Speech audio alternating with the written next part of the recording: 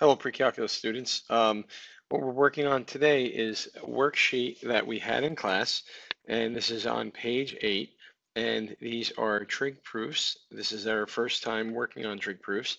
So when we go through these trig proofs, it would be handy if you had your note card available for your identities, and so that you could refer to what trig identities we're using to make substitutions.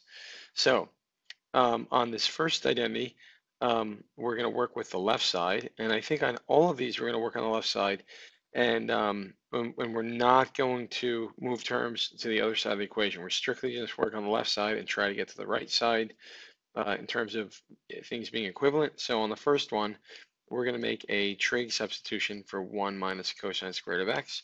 And that is from the Pythagorean identity. And we're going to write that down as a Pythagorean identity. And then we're going to rewrite this as sine of x over cosine of x. And that would be squared. And this is a property of exponents. And this identity is done. The next one, we're going to make a trig substitution from the Pythagorean identity.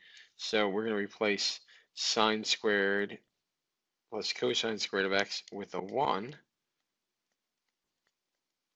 And that's just the Pythagorean identity substitution. And notice it checks out, and we're done with that identity. That was pretty easy. The next one, we're going to replace the bottom with, remember if sine squared plus cosine squared equals 1, then 1 minus sine squared will equal cosine squared by subtracting sine squared over. So I have cosine of x over 1 over cosine squared of x. And that reason working down the left is a Pythagorean identity. And then rewriting this as just 1 over cosine of x is just the division property, or property of division.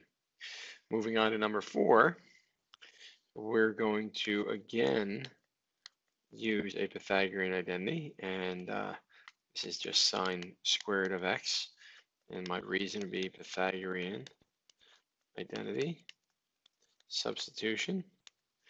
And now division property allows me just to rewrite that as the sine of x. So that checks out with that, and my reason for the second step would be division. Last one is we have sine squared of x. I'm going to transform the bottom to cosine squared of x through the Pythagorean identity, and that will become tangent squared of x. And tangent squared of x, we're going to call this, the reason for this is the a quotient identity on your card. And then we're going to replace tan squared of x with secant squared of x minus 1, and that checks out with that. And because of the third Pythagorean identity on your note card, and that's all there is to worksheet 8. So hopefully this video has helped explain some of the decisions made when we were working on problems during yesterday, or during, when we worked on worksheet 8.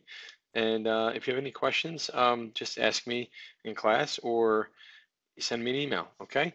Anyway, hope this helps, and I'll talk to you soon.